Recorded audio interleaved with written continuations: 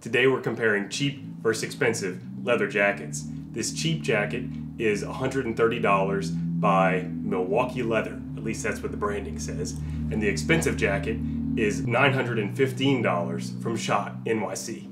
Let's get to it. Alright guys, we're starting with this Milwaukee Leather jacket. I do want to get something out of the way. The provenance of this jacket, it is made in Pakistan, which is a little deceptive considering the name, but there you have it. We're going to compare these jackets based off of their materials, which includes hardware, the construction, and then the design. How does this jacket? So first off, the materials. This jacket feels cheap. It does feel kind of heavy, so it has that going for it. But the leather itself is very heavily embossed, what I assume is cowhide. It does not tell us. It just says genuine leather, and the lining is 100% polyester. So there you have it. The lining actually, by the way, has a two-part. This mesh hanging part is intended for insulation. Underneath you see there's a lining that lays flat up against the interior side of the leather. It can be unzipped. It's what they intend to be an easy way to apply patches, I suppose, to the back. Whoop. However, I don't know how much use you'll get out of that for using this jacket on a motorcycle, which I'm thinking people using patches is for. Let's talk about the leather a little bit more. So I noticed when going over this jacket, there are several points of issue. Just as a brand new jacket out of the box, it has a scratch right here. It has an area, if I could find it again, with two little hole punches on it. Ah, here it is. Can you see this? Right there next to my finger. This is right out the box. There may very well be other issues like that. The embossed leather kind of hides them. It's the casino floor equivalent of leather jacket hides. It also kind of came pre-creased like this. The polyester lining. Okay, so there's both a smooth air-filled lining here, there's a mesh lining here, and then another polyester grade here. The interior one actually feels the softest and plushest of them all. The one against the leather feels quite cheap. So I have to imagine it's low-grade materials there. No surprise. Let's talk about the snaps. They came cloudy out of the box. I don't know what they did to these snaps, but they didn't come out shiny and clean. The zippers. Hey, YKK, even a cheap YKK, have to say they make great zippers, so good job on that, guys. The belt, flimsy. I think it just emphasizes the nature of this bad leather. Other part of the material, the rawhide here. I'm not sure if this is good rawhide or not. I'm afraid to pull on it, so I might break it, but it feels kind of dry and crusty, which has to imagine it might break pretty easily if you start really cinching down on these adjusters here. So there we go, overview of the materials. Let's talk about the construction. How well is this jacket made? Like, how is the craftsmanship on this jacket? One easy way to check that is to look at this big, long main zipper line. You can hold it straight up and down. Woo! I don't know how well you're able to see this, but if you look down this line formed by the zipper being sewn in, it is not a straight line. In fact, it wiggles so often. There's not just like one single part where they just had a misread on the sewing machine. The whole thing is just a little wiggly back and forth. Not a good sign. I mean, that's the part of the jacket that really draws attention for folks that are looking at details. The same is held to be true on the other side. Let's talk about stitch work on the back. This looks, honestly, marginally cleaner. Maybe just because it's moving around to follow the curve, it's a little harder to see.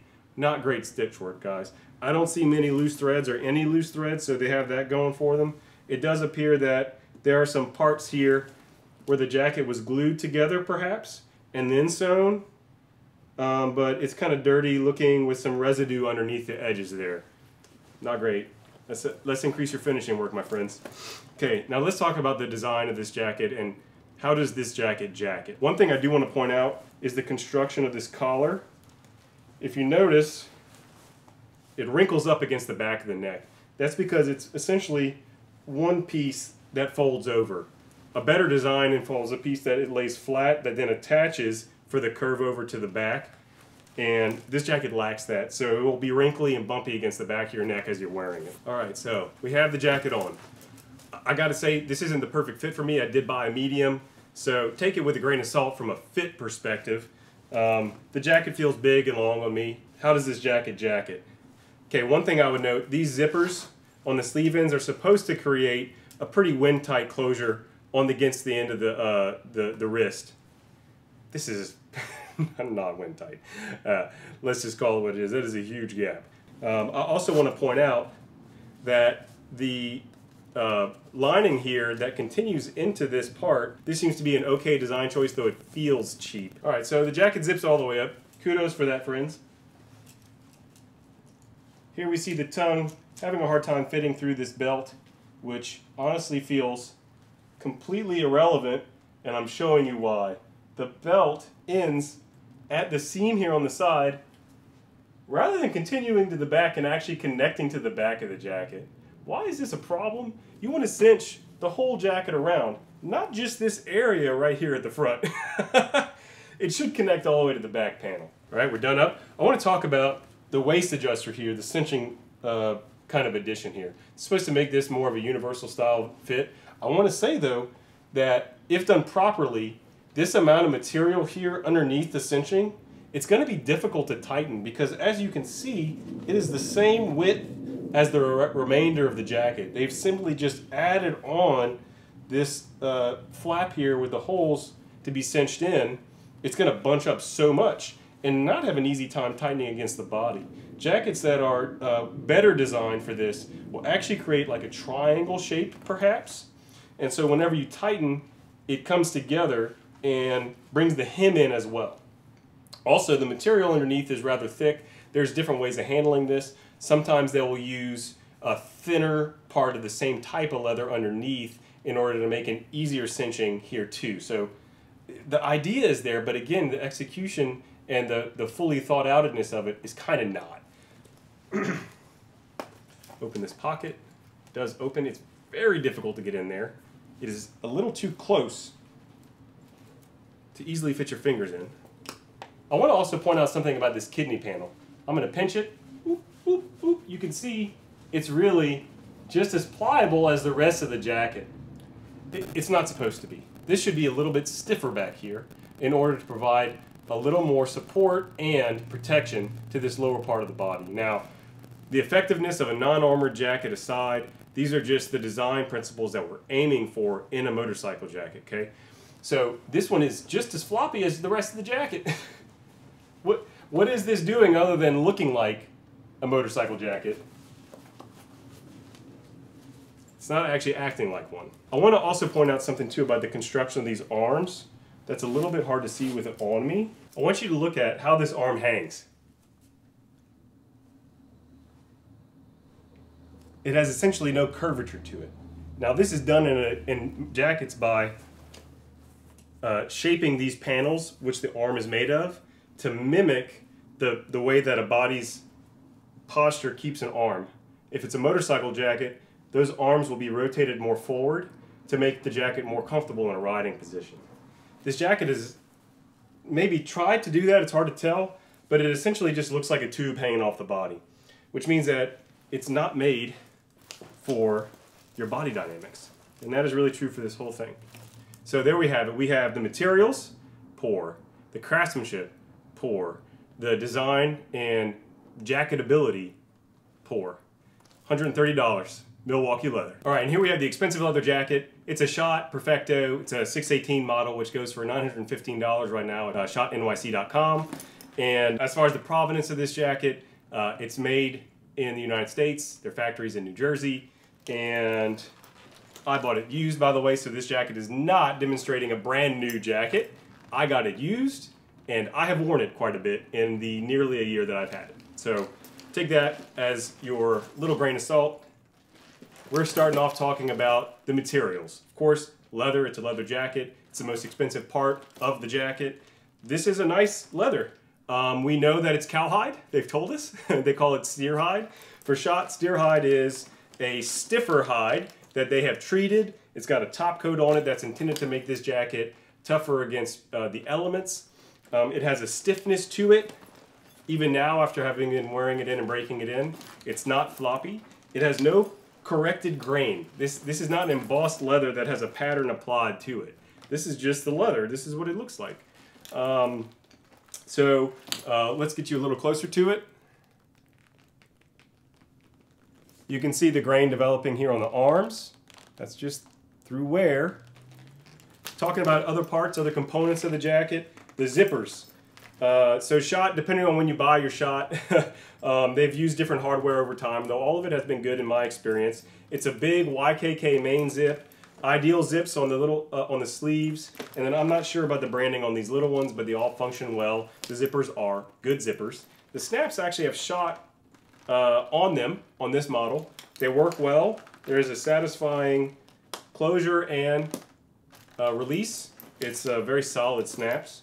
So materials are very good. They are high quality materials. They're not premium. They're not like the very finest vegetable tan leathers from Italy, but they're really nice. Talking about the other materials on the jacket, we have this polyester on the interior, and then what appears to be, it might be, feels like duck cloth, but it's probably also poly, I guess. It is smoother feeling. It has a breathability to it. This is a pretty quality interior lining here.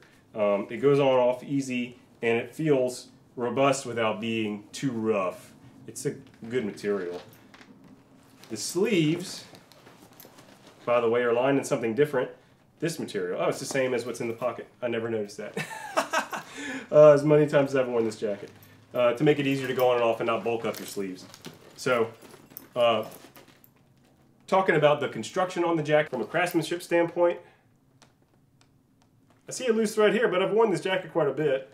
And looking down the line, it is much straighter, although it is not some kind of laser perfect mode. The stitching around the pockets is neat and well done. Looking at this back area, this is a complicated zone here, and it's well done. Again, the stitching is a little bumpy here and there, but better than on the cheaper jacket. So, pretty good. I put this like middle upper grade, well put together, but not the fanciest sewing work. Now let's talk about the jacketability of this jacket. And I think this is where this Schott jacket really shines, aside from the materials. How well does this jacket? Well, the best way to find that out is to put it on. Feels good on the body. Obviously this jacket is a better fit for me than the other one. It rests well on the shoulders. Let's talk about the sleeve thing that we just did with the other. Look at this. This sleeve, it bunches here to create a better seal against my wrist. Comparing open versus closed, it's really on there. It does a good job of making it tight. Okay, excellent. This back panel here, it's stiffer. This is stiff, yeah, sure. This is stiffer, partially because the leather is folded underneath there, and it's a smaller panel, so it has a greater tension across it than a big, large panel. The belt goes easily into the belt loop. Small, but it matters. Now, I want to show you also, this belt connects to the back panel. Amazing. It actually can cinch across the side and back to the front of the body, like a belt should do.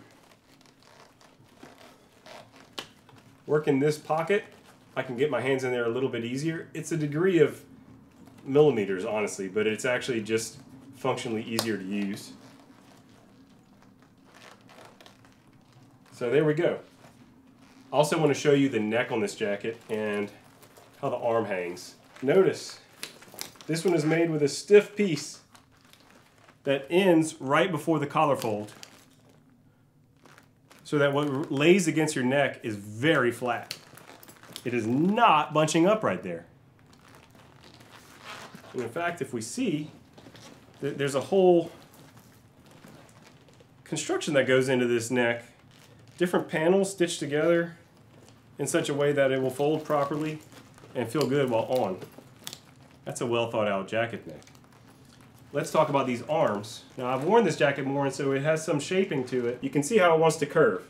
And looking here at the shape of the jacket, it comes a little straighter out the box, but you can see the way that they have sewn these panels, which just have amazing grain here, by the way. They have built it to where it curves. These curves directly impact the way that the sleeve hangs. this panel is built to shape towards the arm. It's because this jacket is made to ride a motorcycle, and they thought about it so that you can be up like this. So, design, jacketability of the jacket. This jacket is really well made from a design standpoint.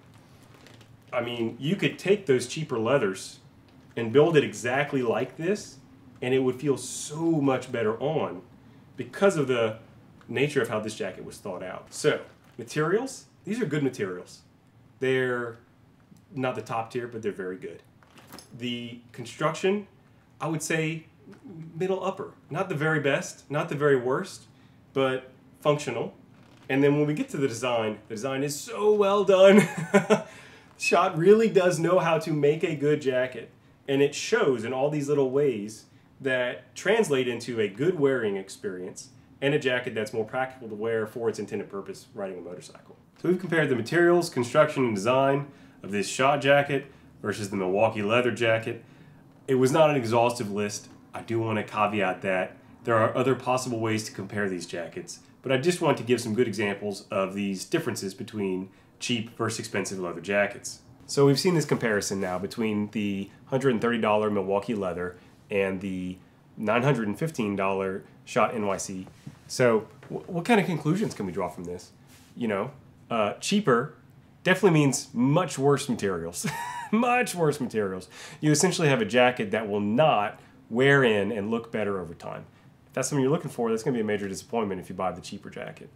We are also seeing some construction differences. Honestly, the construction is okay. It's fine across both. But really, in the design, man, the Schott jacket, the design is so much better. It is so much more well thought out on every level. Does this matter if you're not actually planning to ride a motorcycle? Well, yeah, it does. You know, at the very least, you have a jacket that looks like it was built for a purpose, and that purpose is something other than costumery. And you cannot fake the genuine article.